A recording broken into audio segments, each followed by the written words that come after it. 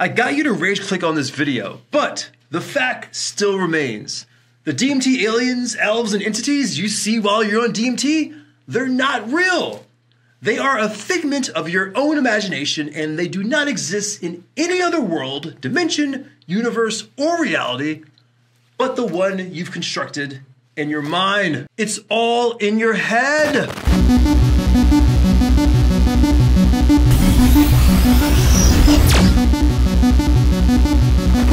DMT, N,N-dimethyltryptamine, is one of the most powerful psychedelic drugs known to humanity. When you smoke it, within seconds, your entire field of vision gets replaced with impossible geometry, fractal patterns, and vivid hallucinations that feel more real than reality itself. But DMT is unique among psychedelics for one specific reason.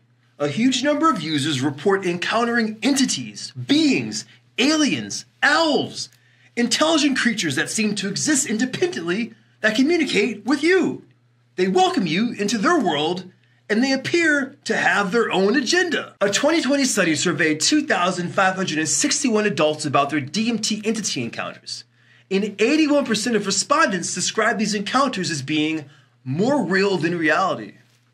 Only 9% believe these beings existed completely within myself. So here's the question. Are these entities real?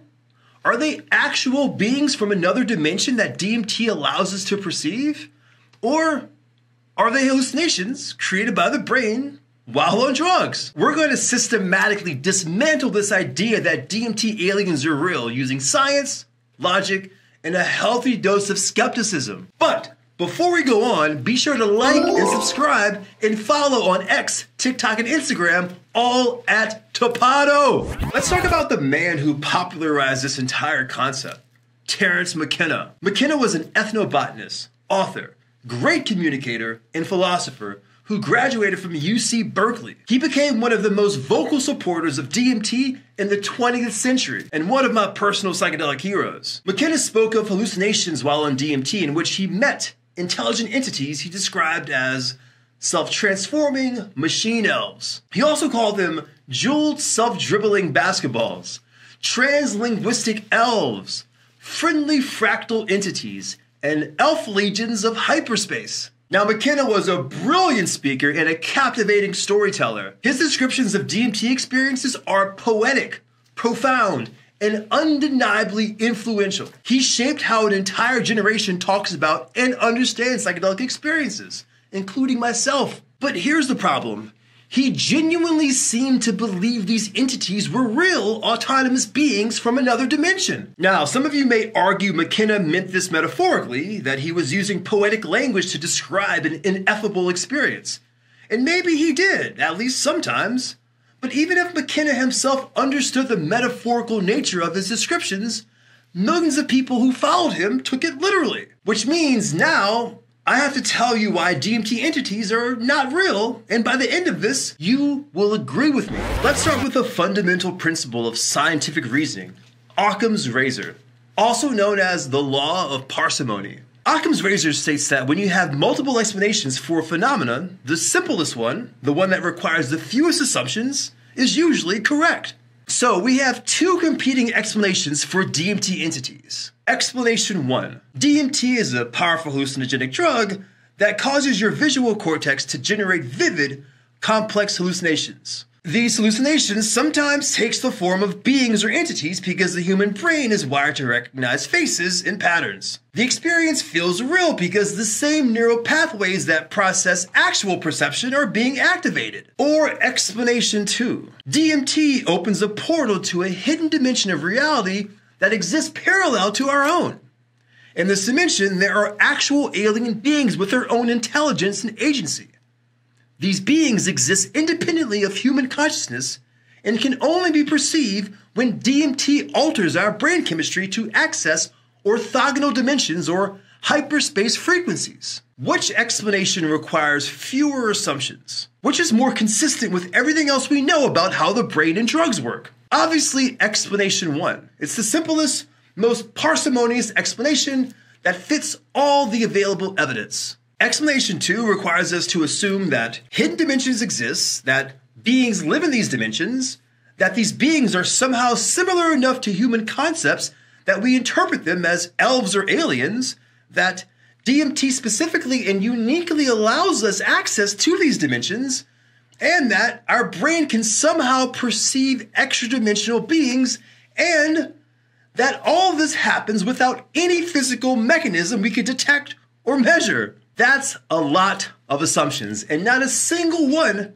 has any scientific evidence supporting it. Okay, now this should be obvious, but apparently it needs to be said. DMT is a hallucinogenic drug. Hallucinations are literally what it does. When you take DMT, it activates 5-HT2A receptors in your brain, causing spontaneous neural firing that creates vivid visual experiences that are not generally congruent with external reality. Seeing things that aren't there while on a drug specifically designed to make you see things that aren't there is not evidence that those things actually exist. If people were seeing machine elves while sober, just walking around in normal waking consciousness, that would be interesting. That would be something we need to explain. But seeing entities while on one of the most powerful hallucinogens known to humanity, that's exactly what we would expect. It's like being surprised that alcohol makes you drunk, or that caffeine makes you alert. DMT makes you hallucinate. Hallucinations can include entities.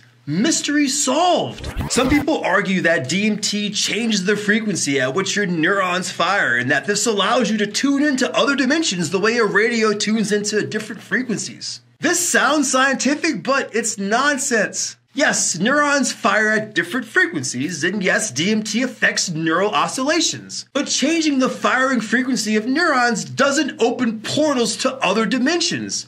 It changes how your brain processes information. Different neural frequencies are associated with different mental states. Gamma waves are associated with focused attention. Alpha waves with relaxation. Theta waves with drowsiness. These are all different modes of information processing within your brain, not different channels tuning into different external realities. When DMT alters neural frequencies, it's changing how your brain constructs conscious experience.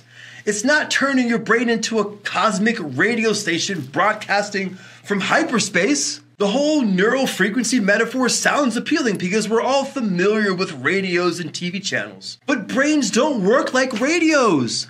There's no external signal being received. Your brain generates consciousness internally through an electrochemical process. Now here's a simple question.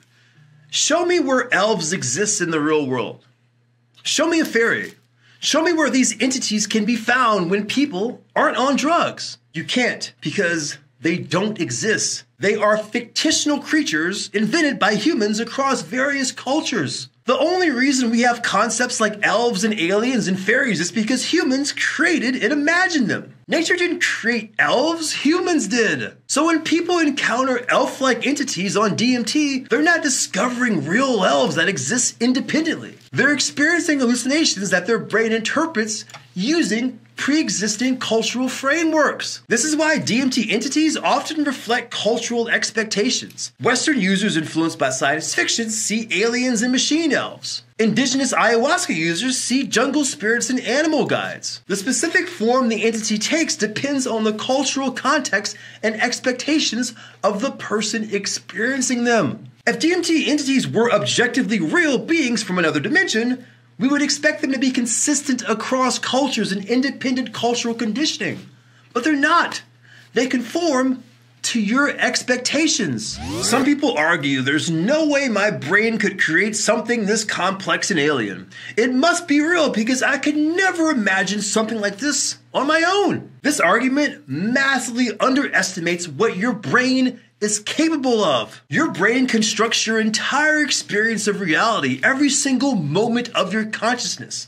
It takes raw sensory data, photons hitting your retina, air pressure changes in your ear, chemical signals from your nose, and transforms them into a rich, detailed, meaningful world you experience. This process is called predictive processing. Your brain doesn't passively receive reality, it actively constructs a model of reality based on sensory inputs and your prior expectations. When you take DMT, you're disrupting this reality construction machinery. And your brain is wildly creative. Think about fiction authors who create entire worlds, detailed histories, complex characters, alien civilizations, impossible architectures. J.R. Tolkien created Middle-earth, complete with multiple languages, thousands of years of history, in dozens of distinct cultures. Frank Herbert created the universe of Dune. These are ordinary human brains generating extraordinarily complex fictional realities. DMT entities aren't beyond your brain's creative capacity. They're examples of what your brain can create when you remove the guardrails of normal waking consciousness.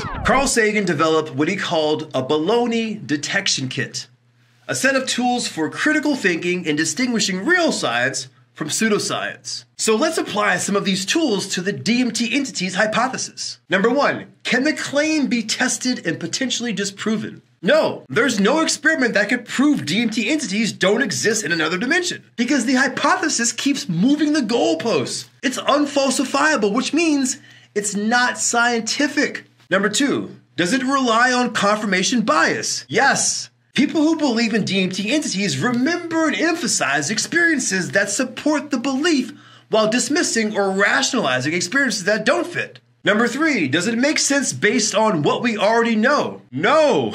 It requires us to throw out everything we understand about how drugs work, how the brain works, and how perception works. Number 4, is there a simpler explanation? Yes. Hallucinations caused by a hallucinogenic drug. Number 5, what's the quality of evidence? Entirely subjective. No physical evidence, no reproducible measurements, no way to verify claims independently. Now, using the scientific method and basic critical thinking, the DMT alien hypothesis just doesn't hold up. It's indistinguishable from any other unfalsifiable supernatural claim. So if DMT entities aren't beings from another dimension, then what are they? The most likely explanation is they're externalized representations of your own inner dialogue and unconscious processes. Every single day you create inner dialogue. You have conversations with yourself. You imagine what other people might say or think. You work through problems by mentally simulating different perspectives. You're constantly creating mental models of other agents, what psychologists call theory of mind. Your brain has dedicated neural machinery for simulating other minds and predicting what they may do. On DMT, this machinery goes into overdrive. The parts of your brain that simulate other agents become hyperactive, and without normal constraints of sensory reality, they manifest as seemingly autonomous entities. These entities often give advice, share insights, or communicate meaningful messages. Why? Because they are you talking to yourself. They're your unconscious mind, your intuitions, your suppressed thoughts manifesting in externalized form. It's actually quite beautiful when you think about it. DMT allows you to encounter aspects of yourself that are normally hidden or inaccessible. The entities represent parts of your own psyche, your wisdom, your fears, your creativity. But they're not external beings. They're internal processes given external form by a brain on drugs. Look, I get why people want DMT entities to be real. It would be amazing if a simple molecule could prove that there's some other dimension, alien intelligences, and vast cosmic mysteries waiting to be discovered. The universe would be more magical, more mysterious, more meaningful if psychedelics were literal doorways to other realms rather than just drugs that alter brain chemistry. But reality doesn't care about what we want to be true. Reality is what it is, independent of our desires or beliefs. And here's the thing. Reality, it's already magical and mysterious without needing to invent interdimensional elves. The fact that a single molecule can completely transform conscious experience reveals something profound about the nature of consciousness itself. The fact that your brain can generate experiences this vivid, this meaningful, this seemingly autonomous shows just how powerful and mysterious consciousness truly is. You don't need DMT to access other dimensions to have a profound experience. The profound experience is what happens inside your brain. Consciousness itself is the mystery. Believing in fake aliens and entities just cheapens that. It looks for magic outside yourself instead of recognizing the genuine magic of consciousness brain function, and subjective experience that resides within you. So let's recap everything we've covered. Terence McKenna popularized the concept of DMT machine elves, describing them as autonomous beings from hyperspace. Whether he meant this literally or metaphorically, millions took it literally. Occam's razor clearly favors the simplest explanation that DMT causes hallucinations, and sometimes hallucinations look like entities. You are on a powerful hallucinogenic drug known as DMT, and seeing things that aren't there is exactly what we would expect. This is not evidence that those things are actually real. The frequency tuning argument just doesn't work because brains don't work like radios. Changing neural oscillations changes information processing, not dimensional access. Elves, aliens, fairies are fictitious creatures invented by humans. They don't exist in reality. So encountering elf-like entities on DMT doesn't mean you've discovered real elves. Your brain is absolutely capable of creating incredibly complex alien experiences. Fiction writers do it all the time without drugs. The scientific method and critical thinking clearly shows that DMT entities fail as a scientific hypothesis. The evidence is purely subjective and the claims are unfalsifiable. The most likely explanation is DMT entities are externalized representations of your own unconscious processes. You're essentially having a conversation with yourself, but your brain presents it as an encounter with other beings. And finally, reality is